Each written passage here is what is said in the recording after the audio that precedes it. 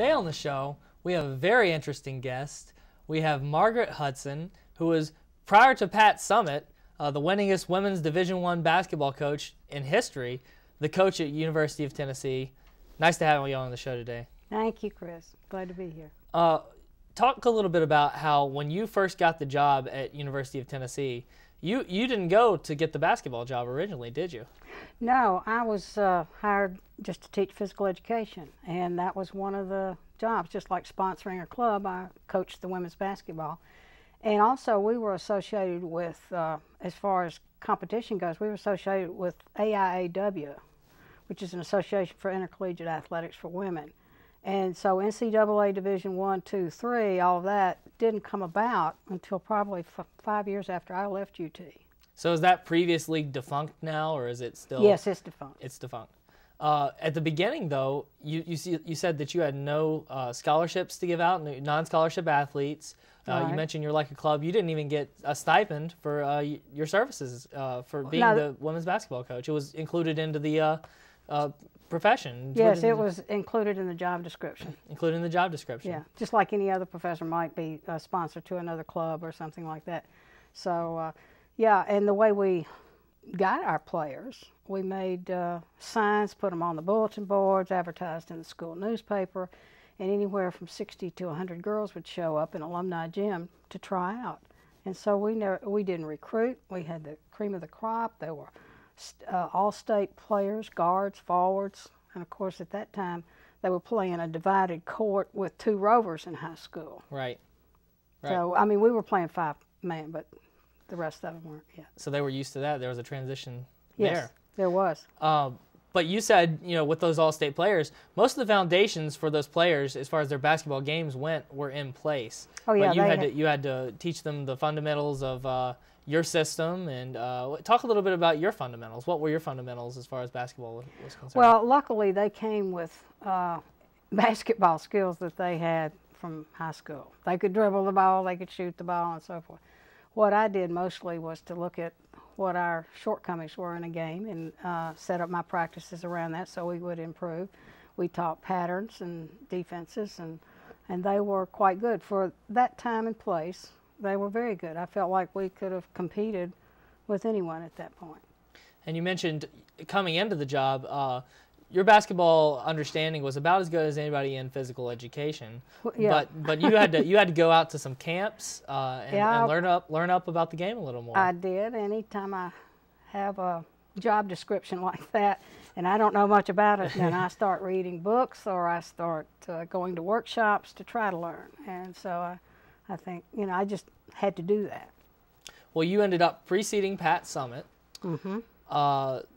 How did she come into the picture at University of Tennessee for coaching women's basketball? Well, one picture you'll see there are the orange uniforms, and one of the gals on the end, the left side, is the first assistant coach that we had in women's basketball. And so the next year, that was the 4th year. Well, after that season, I had every nerve-related condition I think you could think of. It just, I knew I wanted to teach rather than coach. So I resigned the coaching, but in the meantime, they had hired or asked Pat to come as a graduate assistant. She was going to graduate school, take graduate classes, and one of her duties was to assist in basketball, like some other graduate student might teach an activity class in fencing or something. Right. So that was her job description as a graduate assistant. So when I resigned, though, the coaching, then they asked her to be the women's coach. And so she was the women's coach while she was going to graduate school. And at that point, you got to pursue teaching, which Right. is what you really wanted to do. But at the beginning, they made you coach basketball regardless, didn't they? They said that you had to do it. Well, it wasn't, like make you. It was, yeah. It was just, that was part of the job description, so I did it. And we kept getting better, and so I kept going to workshops to try to keep up with the kids. So. And you speak about that. You won 77% of your games while you were there. Talk a little bit about the success you've had, and then also how Pat has done as well. You've gotten the opportunity, I'm sure, to watch her on several occasions since then. And well, I've watched maybe not too many, maybe 3 games. I watch them on TV when we can. when we can get it. Right.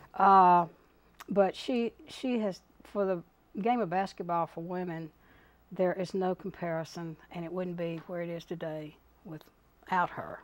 Because Pat had already played, when she came as a graduate student at the University of Tennessee, she had already played in the World Games. I mean, she was a tremendous player. And so I knew when I left that the gals would be in good hands. And she would bring to the, I guess, the sport or whatever, the basketball skill that I didn't have.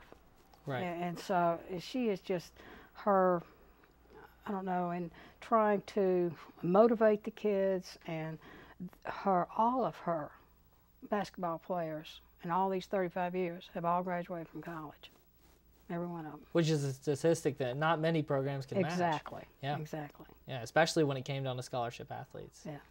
Well, looking right here, you gave me this to bring on the show. This is the 1973 UT women's basketball team, and this is a scrapbook they put together for you. Is that correct? They did. After the season was over that year, we went camping, and they presented me with that scrapbook. And Joy Scruggs, the women's basketball coach here at Emory Henry, had something to do with that, I'm sure. So Joy played for me 3 years and then 1 year with Pat. Right. So she got the opportunity to play through both of you guys. Well, she got the opportunity to learn some good basketball skills in 4th year anyway.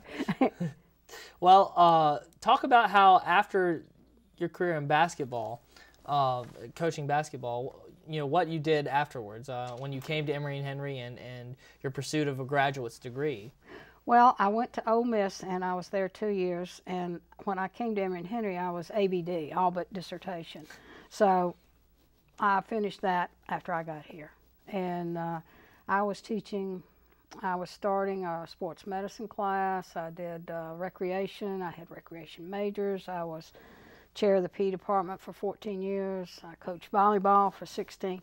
So, you know, I've had a variety of things. And then when I resigned the coaching of volleyball, then we started on this curriculum for the athletic training education so that these kids could go on to graduate school and have a degree. And with 2 extra courses, they could also they would be able to go into a graduate program for physical therapy.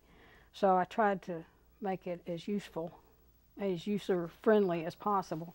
But D.C. Kobler has taken my position, and they've now recertified for another 7 years. So real proud of where they are now. I think when we first did this back in the early 2000s, there were 250 accredited programs throughout the United States. And now they're one of them. And universities and colleges. So. Right. So we were one of them. Anything that you think that I should ask you that I haven't asked yet, you want to say? Nothing comes to mind? Well, I think the firsts are important as far as the first graduate assistant, the first orange uniforms for women. In the first picture you'll see they were the Colombian blue, which is the 3rd color for UT, to offset the difference between the interface there between the Tennessee orange and the white. So they were that blue, and I remember going to the chair of the department and saying we wanted to do this. We were going to raise the money. We were going to sell our donuts and so forth to do this, but we wanted to buy the orange uniforms for the women. And she said, "Oh, but that's what the men do." And I said, "But these women play for the University of Tennessee, and they deserve to wear the orange and white." And they've had a lot of success in those orange uniforms. They have.